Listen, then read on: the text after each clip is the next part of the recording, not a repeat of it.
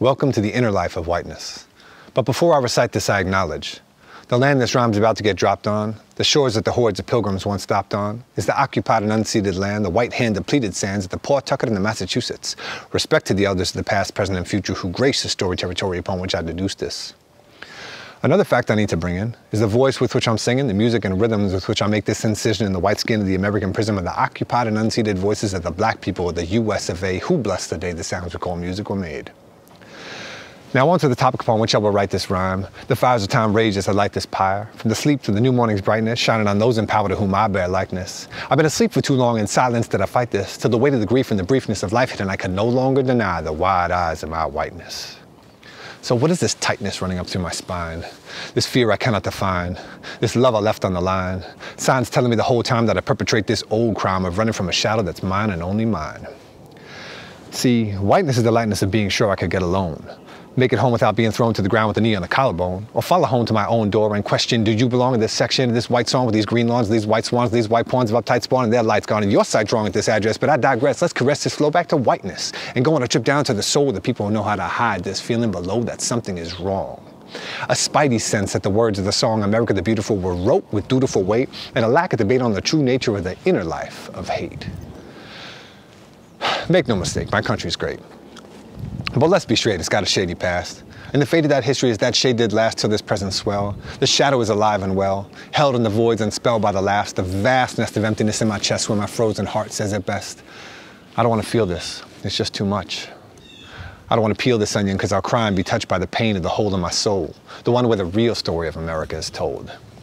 Yeah, whiteness is sleep, the deep freeze of the soul. I say that I'm woke, but I'm still in the cold.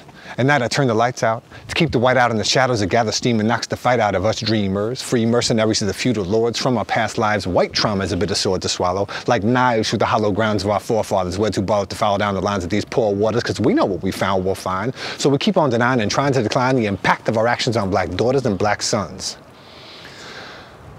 This shit is real hard for us liberals to admit.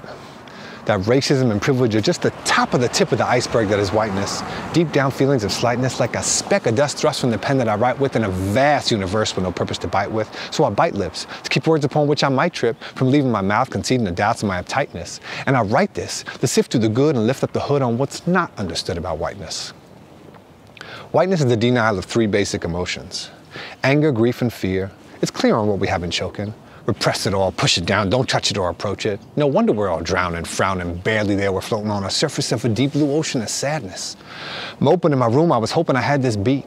But I'm not the only whitey on the street saying one thing with my mouth and another with my feet, mistreating bodies that are black, looking down at, looking back over my shoulder, fearing an attack, told I'm white and they are black, that I'm higher on the stack, cracker that cannot be cracked, that it's intent over impact. What a racket. Because if you breathe and step back, it's not that, in fact, it's clear. Whiteness is fear, masquerading as hatred.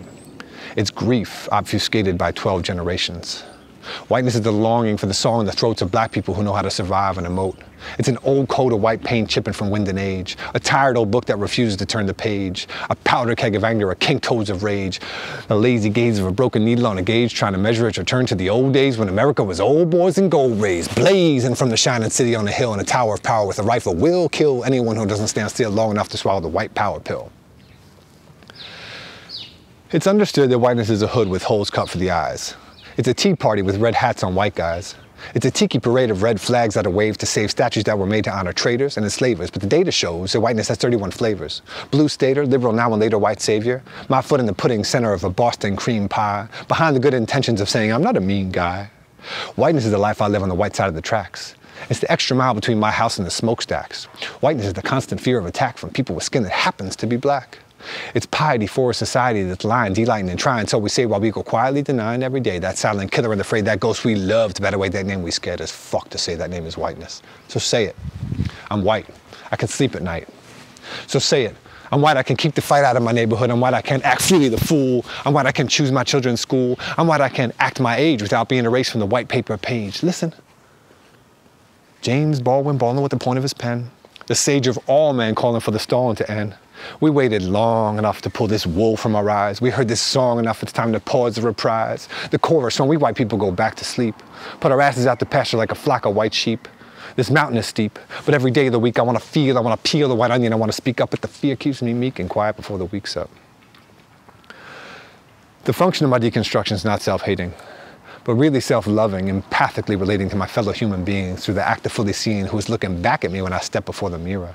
Clearer every day becomes that my reflection was a blessing, a straightforward progression, a whole lot of less messing, and the only second guessing I was doing was brewing in my own head, set by the bones fed to the skeletons of my undoing. I'm not pursuing the kumbaya that erases the history. This shit is love of self, embrace of the mystery. Look, bad shit happens, it's happening still. Black homes still getting broken, black bodies still getting killed. But whiteness doesn't discriminate when it comes to making pain. Whiteness erodes white bodies too, but slow like acid rain. Shortening the lifespan of white man, this fight cannot be maintained. Cause love of brother and sister can only come when love of self is on the one and only you become the perfect being you already are. Made from the rust to the belt and the dust to the stars, there's so much to be felt on the cusp of my scars. I'm tired of this fight, this flight, this freeze. These feelings are human and not a disease. Give me the beauty that grows from my grief, that awe for divine, that swell of relief.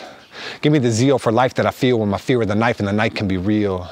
Give me resolve in the wake of my wrath, the clarity to walk on a bottomless path. I'm already whole, I don't have to be half. I'm allowed to be glum, I don't have to laugh. Don't have to be numb, don't have to be tough. Don't have to hold it together or prop myself up. I'm alive, I'm a white, and I'm enough.